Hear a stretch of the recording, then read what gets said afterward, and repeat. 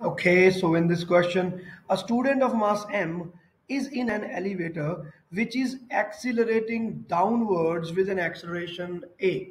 Okay, the elevator is moving down with acceleration a, and there is a person inside the elevator. What is the reading on the force meter?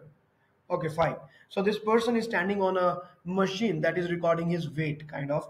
So what is the reading on that? So this question belongs to the topic named pseudo force. Do understand this thing. This is a very important concept. Pseudo force is a fictitious force which actually does not act, which is actually not present there, but the effect of the force is visible. The effect of the force is found. For example, we are in a bus, we are traveling in a bus, let us say, and we are just standing there, and immediately the driver applies the brake. So what happens is I would be pushed in the front. I am pushed in the front. This is the effect of the force. But am I really pushed in the front? There is no force on me. There is a force on the bus. The bus driver has applied the brakes on the bus. So definitely there is a force on bus, but there is no force on me. So I am having the effect of force, that I am just getting pushed in the front. This is the effect of force is there, but there is no force directly acting on me. So I can say this is a typical case of pseudo force. When does it act? It acts whenever a body is traveling inside a vehicle.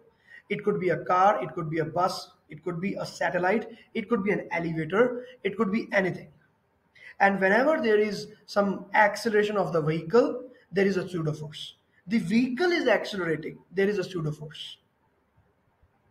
Now, what are the characteristics of pseudo force? Pseudo force is like, let us say they are saying that the elevator is moving down with an acceleration a. It means there will be a pseudo force on the mass m in the upward force in the opposite direction.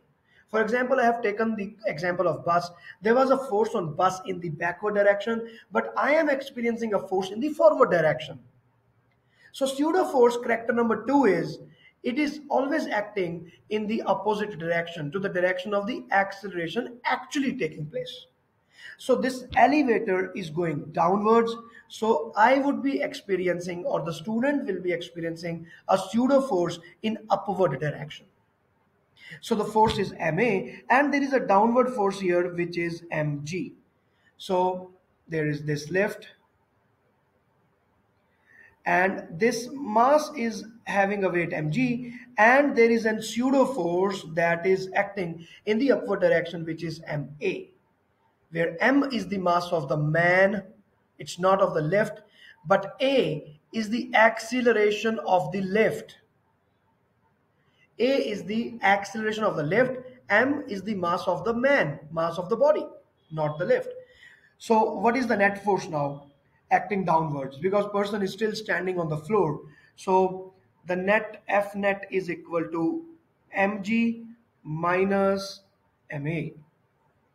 So this is the net reading of the weight on the force meter. So where is the option? Yes, the option is B. So this is how we do all the questions of pseudo force. It can be a car. I can give you the example, like there is a pendulum here. So if car starts accelerating forward, it will go backward. And similarly, if it is rotating somewhere, there is a centripetal acceleration, there will be a centrifugal force there. And it acts in the satellites, it acts everywhere. Okay, so all the best. Bye.